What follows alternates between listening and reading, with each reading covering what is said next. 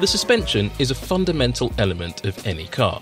It's what connects the wheels to the chassis, and therefore is the conduit through which all of the inputs and forces from the car are transmitted through to the tyres as they interact with the road or racetrack.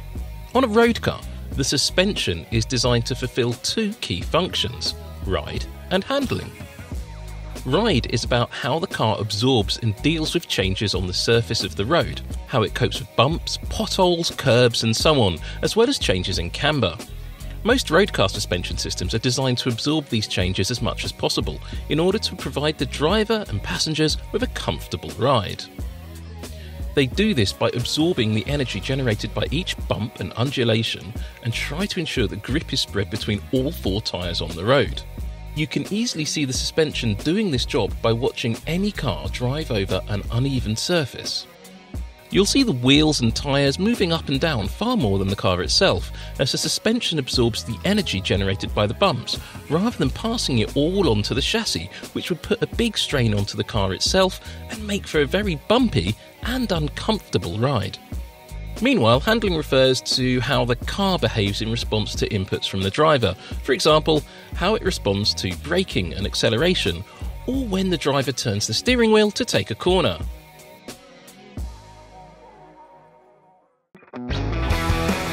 A Formula 1 car's suspension has to handle those two functions as well, although unlike a road car, driver comfort isn't one of the major considerations in Formula 1.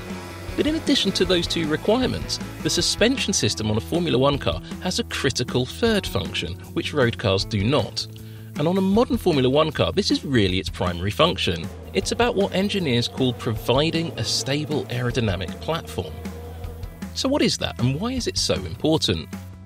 One of the reasons F1 cars are so fast is because they have extremely complex aerodynamics. Every single F1 team spends millions of dollars a year and thousands of hours in the wind tunnel working on maximising their aerodynamic design to generate high levels of downforce. You can think of a Formula 1 car like an upside-down aircraft wing, where on an aeroplane, the wing lifts the plane into the air at speed. But on a Formula 1 car, the force is applied in the other direction, so the car is forced down onto the track, which means more grip and therefore more speed through the corners. The faster a Formula 1 car goes, the more downforce it generates. And that means at high speed, the car and the suspension have to deal with literally tons of extra load that isn't present when the car is at a standstill or going slowly. But here's the thing, all of that complex and intricate aerodynamic design relies on the car being as stable as possible as it races around the track. However, with the speeds that the cars are moving at, the forces exerted on it want to make it pitch forwards or backwards under braking or acceleration, or roll side to side under cornering forces. It is an inherently unstable environment. Add to that the fact that the faster the car travels, the more downforce it generates, and that downforce is pushing the car downward into the track all of the time. Knowing that, bear in mind that if the car is raised or lowered by even just a few millimetres, the airflow over the car can change dramatically, which will render the aero surfaces less effective. It's therefore the job of the suspension to keep the ride height, the pitch, and the roll of the car where the engineers want it in order for the car's aero concept to work properly.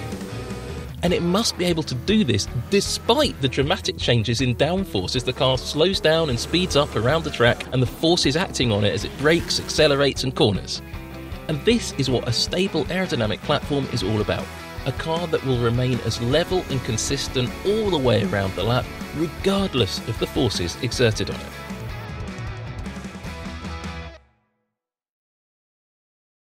So F1 and road car suspensions share some functions, but ultimately they have very different requirements. So how do they differ in terms of hardware?